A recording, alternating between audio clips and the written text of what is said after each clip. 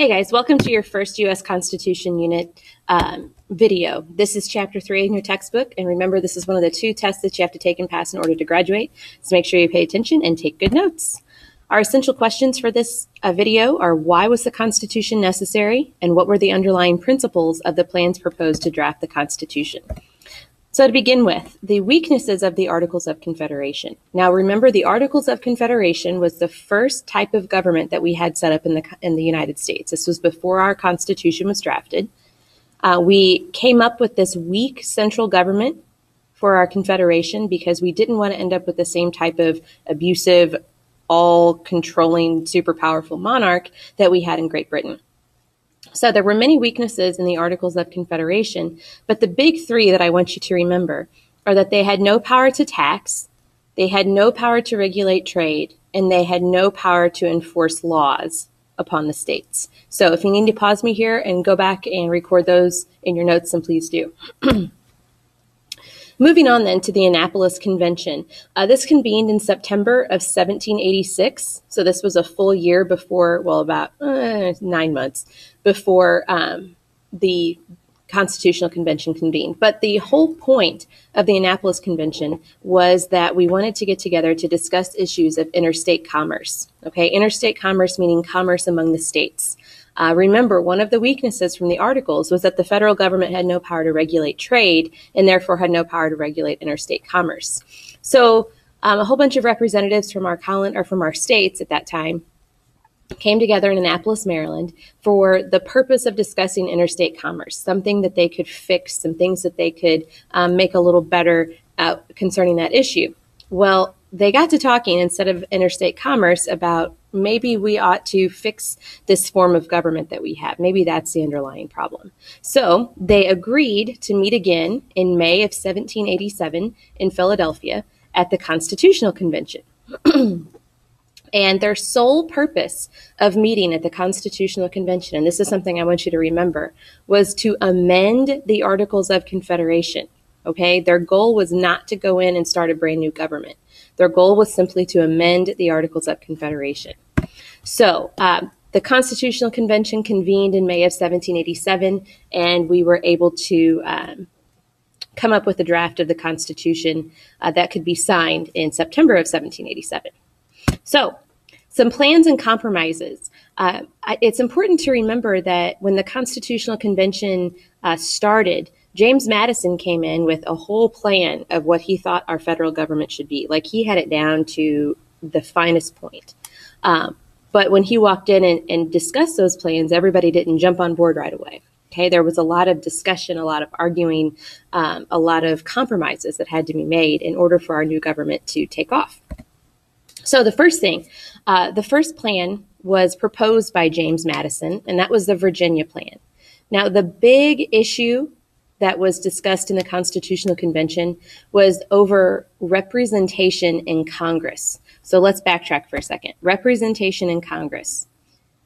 Congress is our legislative body, and right now we have representation based on population in the House of Representatives, but we have equal representation in the Senate. So remind me tomorrow in class, and I'll discuss that a little more.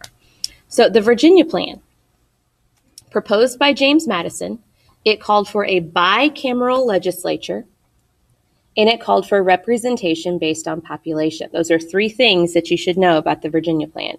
It was proposed by James Madison, it was a bicameral legislature, and it called for representation based on population. So bicameral legislature means 2 different houses, and we'll come back to that in a second.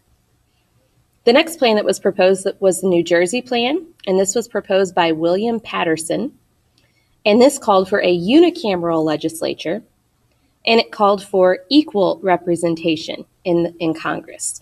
So here's how I remember the differences between the Virginia and the New Jersey Plan. If you were to look at Virginia on a map from 1787, it would be a huge state. Virginia included not just what we know as Virginia today, but also West Virginia and a little bit of Kentucky, so it was a really big state. If you were to look at a map of New Jersey in 1787, it would be a really small state. Okay, so representation based on population would have definitely benefited Virginia, which was a state that was large in land size, but also in population. Equal representation in the legislature would have benefited a smaller state like New Jersey, smaller in land size and also smaller in population. So keep that in mind. The three things you should know for the New Jersey plan: it was proposed by William Patterson, it called for a unicameral legislature, and it called for equal representation. So what we come up with is the Connecticut Compromise. This is also called the Great Compromise, and both of those terms will probably be used in your EOC. So the Connecticut Compromise took parts of both the Virginia and New Jersey plans, and here are the things you should know. It called for a bicameral legislature, which means two houses. It called for representation based on population in the House of Representatives, and it called for equal representation in the Senate. Based on population in the House of Representatives, and it called for equal representation in the United States Senate. Now, this is important to us. Why? Because this is what we ended up with today. So we have the House of Representatives, in which representation is based on how many people live in a state, and then we have the Senate, where representation is equal no matter what. So next, we have the 3/5 Compromise. Now, the 3/5 Compromise dealt with slavery. Okay, and this is something that you most likely talked about in American history way back in the day. But the 3/5 Compromise was made because our founding fathers realized that if they would have made an absolute decision on whether or not we were going to have slavery, you're going to alienate and possibly lose part of the country. Because the 13 states at that time, the southern states were heavily reliant on slavery. We know that, not just because of their cultural traditions, but also because of the economic situation. The North at that time, some northern states still allowed slavery. So the founding fathers realized that if we would have said, yes, we're going to have slavery, or no, we're not going to have slavery, then we would have possibly not ratified the Constitution. So they purposely came up with the 3/5 Compromise, which basically allowed us to kick that issue of slavery a little further down the road and let somebody else mess with it. And we did that during the Civil War. So the 3/5 Compromise, here's what happens. Our founding fathers said that the southern states could count 3/5 of their slaves for representation and tax purposes. Now, it's important to remember that these slaves were not citizens. They were not told that they were counted and the other ones weren't. They were simply counted as numbers for representation and tax purposes. That's it. And we'll talk more about that in class if you have some questions. All right. And the last compromise that I want to talk about is the issue of the presidential term limit.